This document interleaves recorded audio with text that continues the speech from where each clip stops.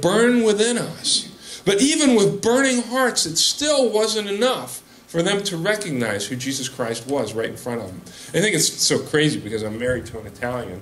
And you got to wonder what Jesus is doing when he's walking down the road. As he's walking down the road, he's wearing these robes. And he's probably got his hands in his pockets, you know, and he's going down like that. Now, if it was Cindy, she'd be going like this, you know, explaining the whole thing. And then these hands with these great big holes would be flying around out there.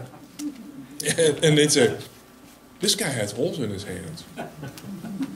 You know, but so you got to wonder whether, even if he's talking with his hands, they're still not seeing it. They're still not realizing who he is. And then finally, as evening begins to fall, they've come 7 miles. They're specific on the distance. It's a good biblical number, 7 miles. Their journey is complete. Those of you with me in Revelation know what that means. Their journey is over. They've come to their destination, and they're getting ready to go in the house, and Jesus is going to walk away. It says he's just going to keep on going. And it is nighttime, the sun is falling down, darkness is coming, and Jesus is going to leave them, and they're still in their darkness. And here's the turning point in the story. As they enter into their home, they insist, Jesus, you've got to come in with us. You've got to come with us. He said, okay. I think the crucial point there is so much of what happens in Luke is people don't fully realize who Jesus is until they invite him into their home. That's a good point for us. You can come to church, you can hear the scriptures expounded, you can listen to a sermon, but until you go home and you finally break down and invite Jesus Christ into your house, sometimes you're going to miss who he is. Well, they invited him in, and he sits down and he breaks bread with them. And who knows, maybe it's in grabbing that piece of bread and breaking it, and they finally see the daylight coming through his hands. But it says, and they finally saw, and they believed, and they knew. And they knew there that in an instant that those hopes that they had were so small. And here's the fascinating thing. They were so thrilled at seeing the risen Lord. They had a personal experience with the risen Jesus Christ. Changed their lives forever. They just come 7 miles walking. They drop everything. Don't even finish the meal. It says Jesus vanished. And what do? 7 miles back to Jerusalem. They've got to get back with their brothers and sisters and share the truth of the risen Lord with their brothers and sisters in the context of the church. There's another good message there for all of us, that when you finally see and come and have a personal experience with the risen Jesus Christ,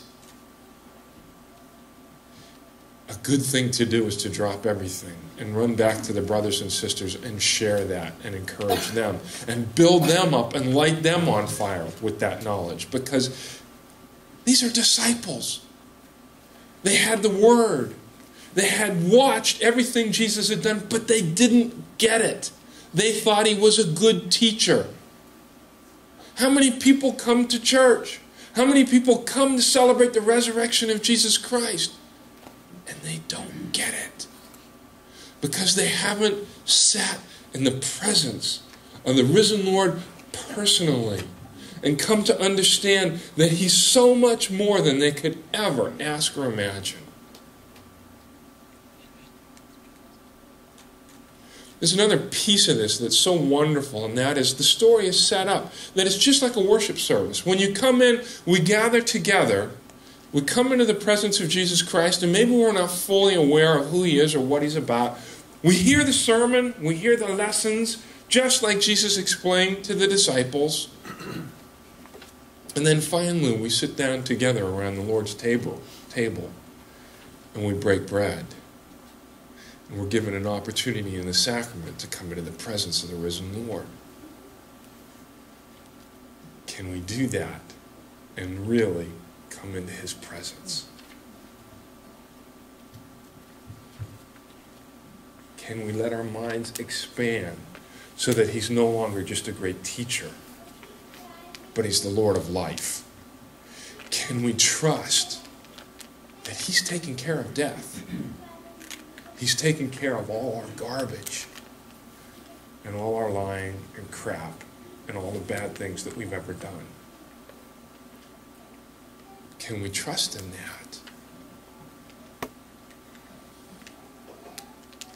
He's standing right there.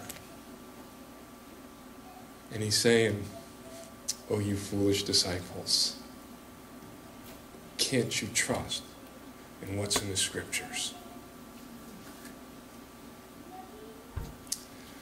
That's the call today. Easter happened 2 weeks ago. Easter happened 2,000 years ago. Doesn't matter. The question is, have you allowed Easter to happen for you? Have you come to the empty tomb and stood in the presence of the risen Lord and allowed him to change your heart and your life? That's the real question, and it's not too late. Amen.